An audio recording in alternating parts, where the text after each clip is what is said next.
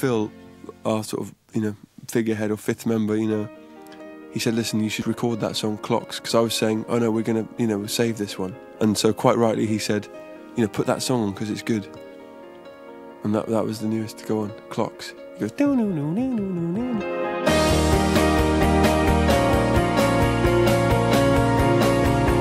It's just like fishing, basically.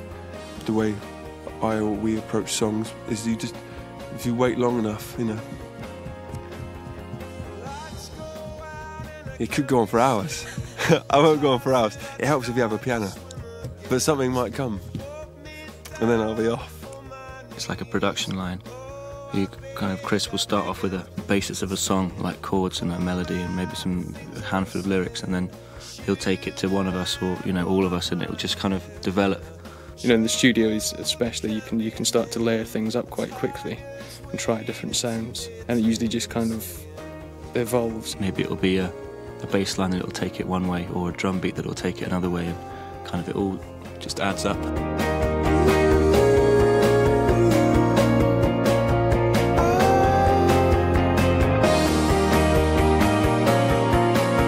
This is the amazing thing about our band, is you play something, you think, that's all right, I like that.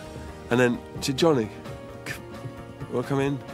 And then he put on these brilliant chords, and then the chorus came out, and then it all sparked off, and then Guy came in and put on his bass line, and then that sparked off another bit. It's like a big chemical reaction, our songwriting process, and it's really exciting. We all kind of have an equal say about what we think the other should do, so it's kind of all quite democratic. It's like Pop Idol for our songs. The end product is something that all four of us have okayed at one point. It's a huge selection process. You're coming to London. You're not coming to London.